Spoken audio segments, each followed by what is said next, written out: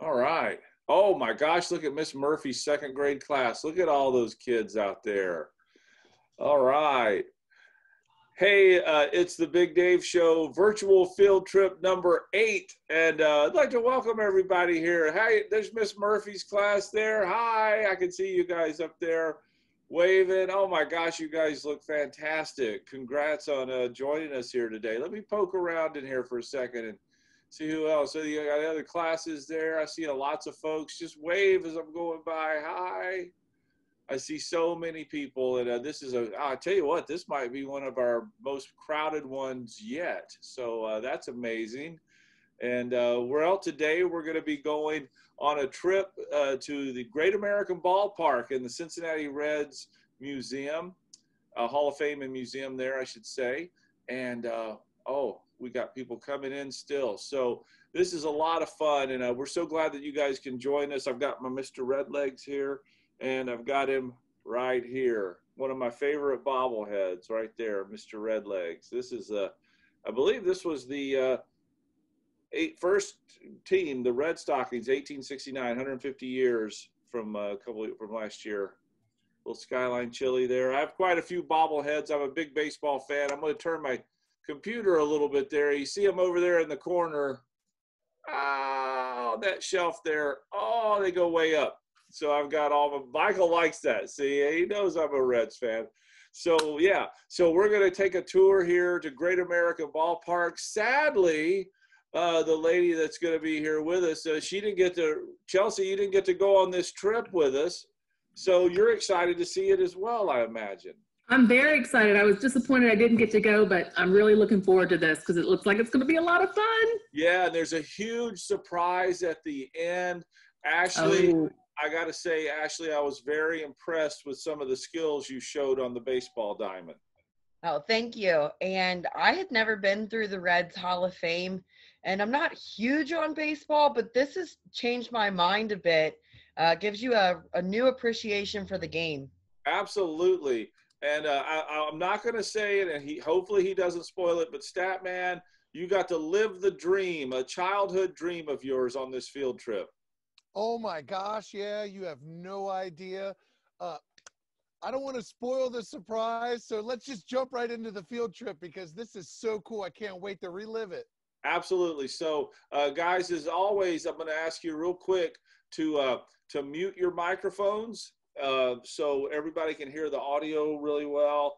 And what we're going to do is play you the field trip, and then we've got Mike and we've got Ken from the Cincinnati Reds Hall of Fame and Museum to answer any questions. If you have some questions, go ahead and use the chat feature there.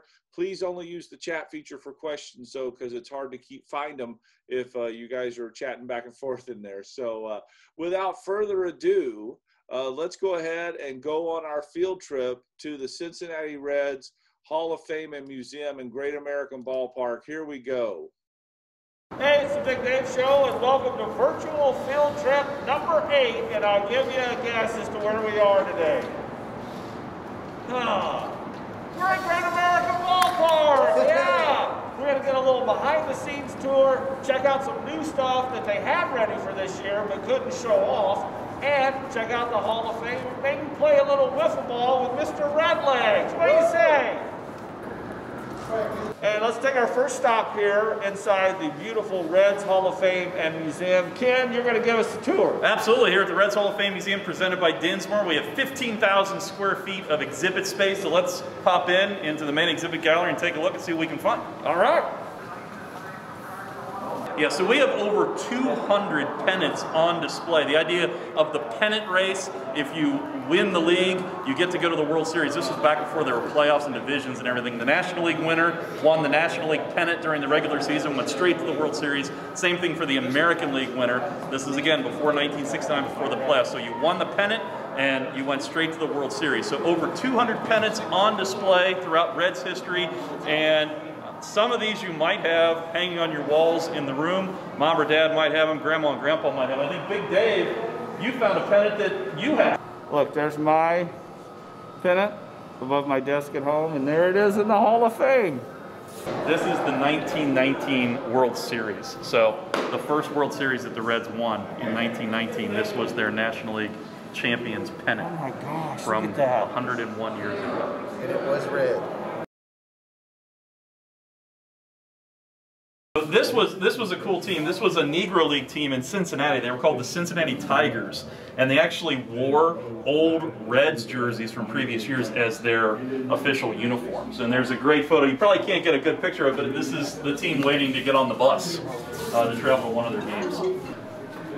There was a time in baseball history where if you were a black player, you weren't allowed to play on a major league team. So African Americans were not permitted to play Major League Baseball. So they had a separate league. It was called the Negro Leagues. And these jerseys are replica jerseys that represent many of the Negro League teams at the time. So this is before the days of Jackie Robinson.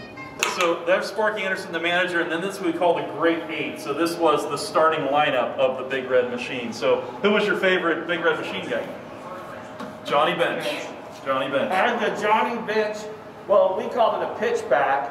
It was a big thing you put in the backyard. I got it for my birthday one year. You could throw the ball and it would bounce off the net and come back to you and you'd field it.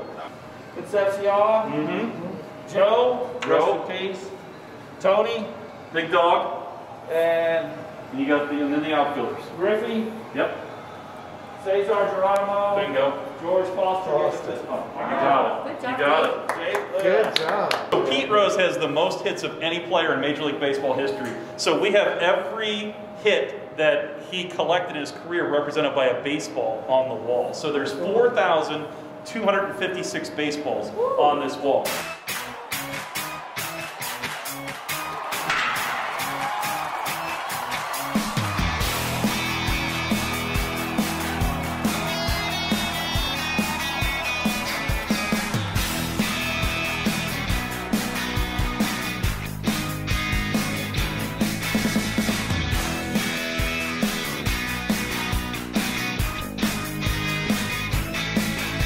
We have these interactive kiosks, and Big Dave, you got to check this out, because if you ever want tips on fielding, tips on pitching, tips on hitting, you can pull up a video of Eric Davis, your boy. You mentioned Eric Davis. He'll give you some tips on hitting. I want to know why this guy's sleeves are off. He's super swole. So great, I know, right? So this is a guy, his name was Ted Kluszewski. They called him Big Klue. And the story goes, when he came to the Reds, they gave him the biggest jersey they could find in the clubhouse. And the jersey didn't fit. He said, my arms, I can't fit my arms in here. So he cut the sleeves off his jersey. And then eventually the Reds adopted the vest style uniform. But that was because he said his arms were so big, the jersey didn't feel comfortable, so he cut the sleeves off.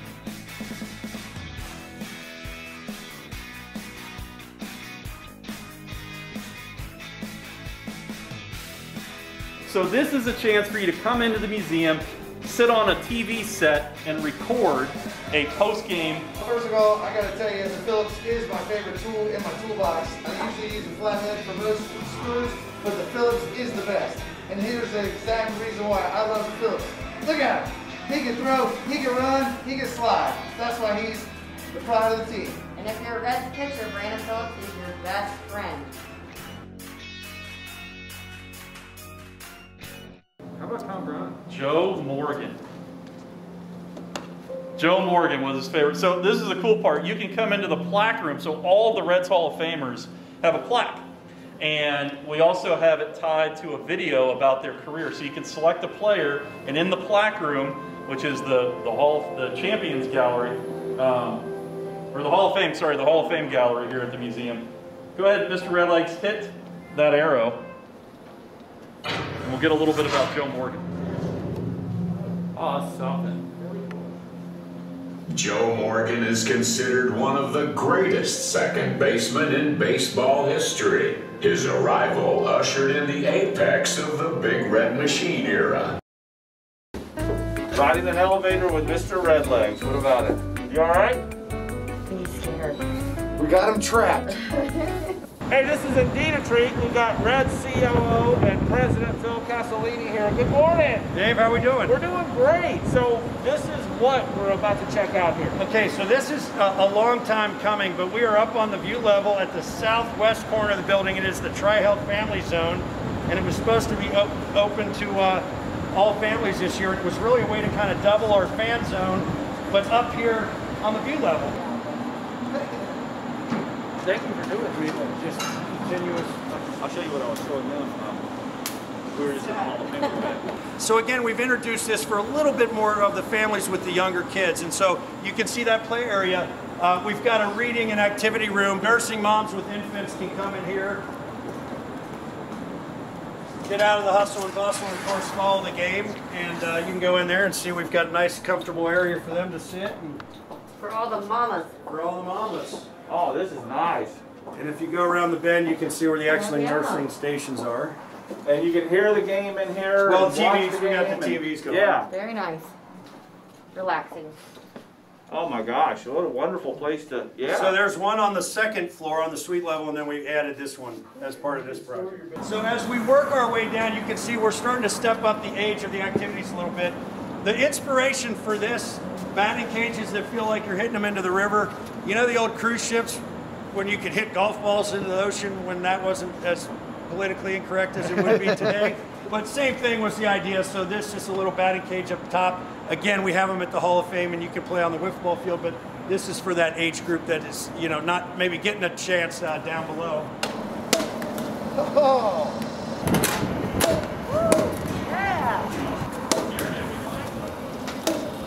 Can't beat this. I love this swing.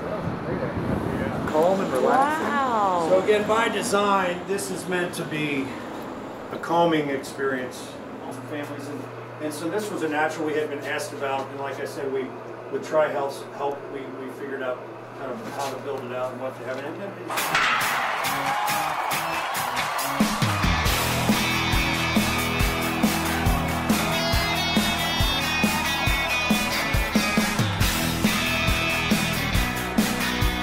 Okay, so we've been upstairs in the ballpark, and there was the kids zone that was upstairs. You saw in the museum, Yeah. and lots of cool stuff that kids and adults can do. We thought we'd finish the day with a little batting practice. You up for some batting practice? Always up for some BP. Let's do it. Let's do some BP. All right, now this is wait a minute. Mr. Perfect, Tom Browning is going to throw us wiffle ball batting practice. Correct. I'm putting my jacket back on. This ain't happening. I thought Mr. Redlegs was pitching. Tom Browning, Mr. Perfect game. Let's go all of them. All right, well, I guess Hey, we got to yeah, I'm do gonna this. lay it in there just to see how far you can hit it. Oh. Oh. Oh. I'm trying to make it. I'll try and throw it straight. Woo! There we go. Statman.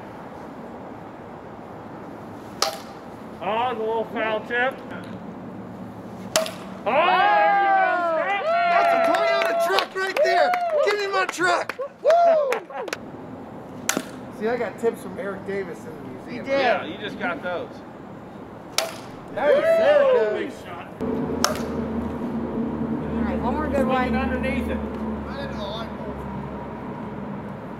Oh, one more. All right. There you go.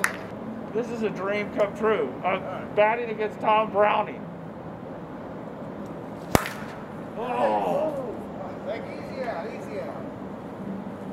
oh, I whiffed. Make it dance. Oh, don't think that. There you That's go. all right. That was a foul. Sounds like the one I was doing. There you go. Oh! Better There go we go. out on that.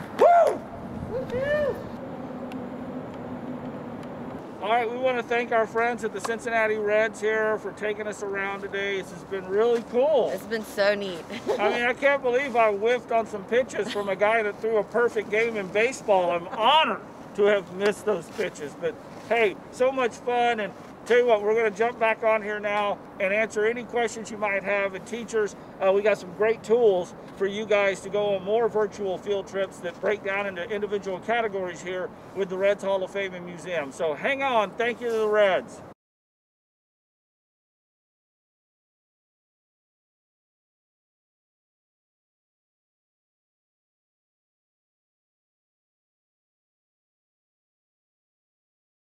How did everybody like our trip to the Great American Ballpark? How about that? Mr. Red. Yeah. That was a lot of fun.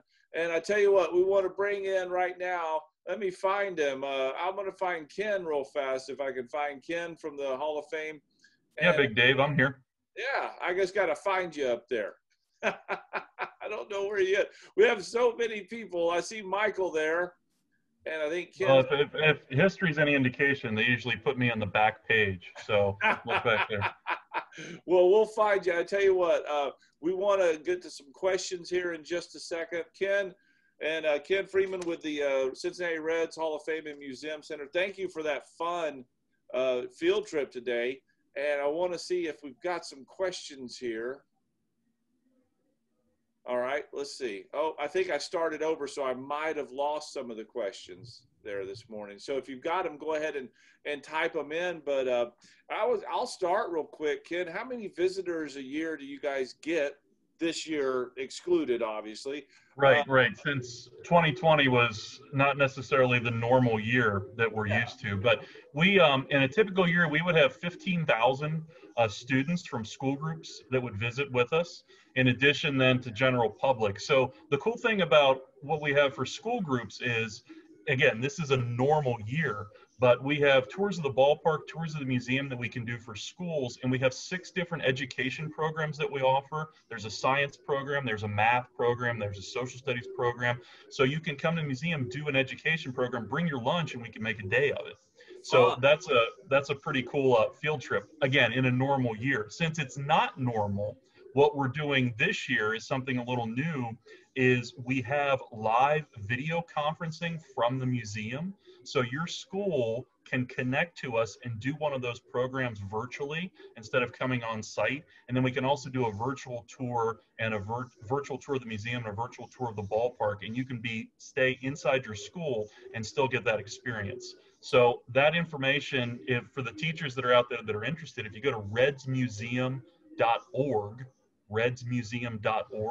and you can go to our school groups page and find more information about that. That's a great tool to have there, Ken. And I tell you what, I'm seeing a lot of great questions. I'm going to answer this first one. Somebody, Miss Manger's 3rd grade class, wanted to know what position Brandon Phillips played. He played second base.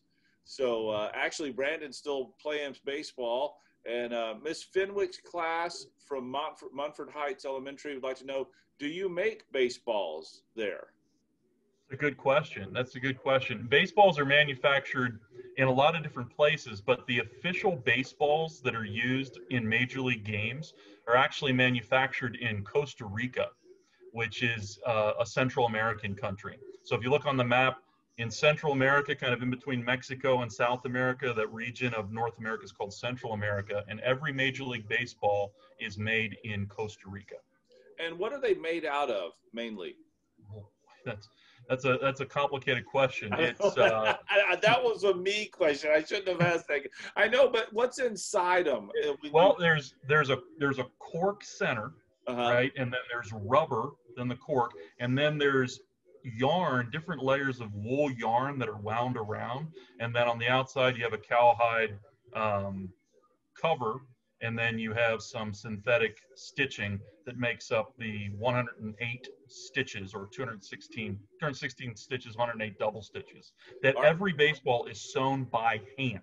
Oh my goodness. Imagine that. Every Major League Baseball has to be sewn by hand. So when they throw one callously into the stands after it's a foul ball or something, somebody in Costa Rica is going, I spent an hour making that ball. Exactly. We've got a lot of questions coming in, Ken. Let me get to the next one here. Miss Murphy's class, and this is going to put your title there of the Reds Hall of Fame and Museum to the test. How many times have the Reds made the playoffs? That's a tough question to answer. We know how many times. Now, I can tell you they've World Series easily. They've made the World Series 9 times. They've won the World Series 5 times. They made the World Series 9 times. And then beyond that, they made the playoffs when they didn't make it to the World Series, they made the playoffs in 73, 79, 95. Oh, you don't 10, have 12, 13. And then the past year. And then this past year, there you go. Okay, here's a fun question, and this is a very subjective question from Katie Bailey. She'd like to know, who is the best batter in Reds history? Wow. I think it's subjective. Depends on, yeah, it depends on it. your definition of who's the greatest batter, right? So the greatest single season in Reds history for a batting average in the modern era was a guy named Cy Seymour way back in the early 1900s. But the Reds had a player in 1919 named Ed Roush, and he won the batting title twice. But the player with the most hits ever in Reds history, and then in all of baseball history, is Pete Rose. Yeah. So those would be on the short list, and Joey Votto's no slouch himself. So those would be on the short list of great hitters in Reds history. And I think you could put Sean Casey on that list. He was quite the hitter too. You sure could, with over a 300 career average. Miss Teresa wants to know, how many players are on the team? It depends. You know, again, are we in a normal year? So this year was a little bit different, but normally before COVID, it was 25 players were allowed to be on a major league roster. I think they expanded it to 1 to make it 26. And then in a normal year after September 1st, you're allowed 40 players to be in the major league clubhouse. So there's a 40-man roster on the team. Throughout most of the year, it would be 25 or 26 players that would be allowed to be in the dugout. Great. With 9 players at once on the field. So you'd have 9 starters and then reserve players, pitchers, and extra players. Great question right here coming. Oh, boy, this is going to be tough. Miss Manger, she's given us some tough questions. How many games have the Reds won since they became a team? I'm sure that answer is there somewhere, but it'd be hard. The answer is there on baseballreference.com. The short answer is a little over 10,000 total wins in franchise history. And Heather Harden would like to know, when did the Reds become a team? It's a great question. The first all-professional team was the Red Stockings in 1869, so that's 151 years ago. The current Reds date to 1882. So, and then I'll leave out all of the details of the differences between those two. But the first all-professional team, the Red Stockings of 1869. Oh, wait, let's see.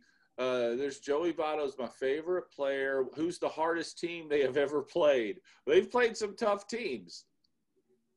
That's right. I think, you know, in recent history, they might say the Atlanta Braves, right? Well, that was a tough one, especially for our batters.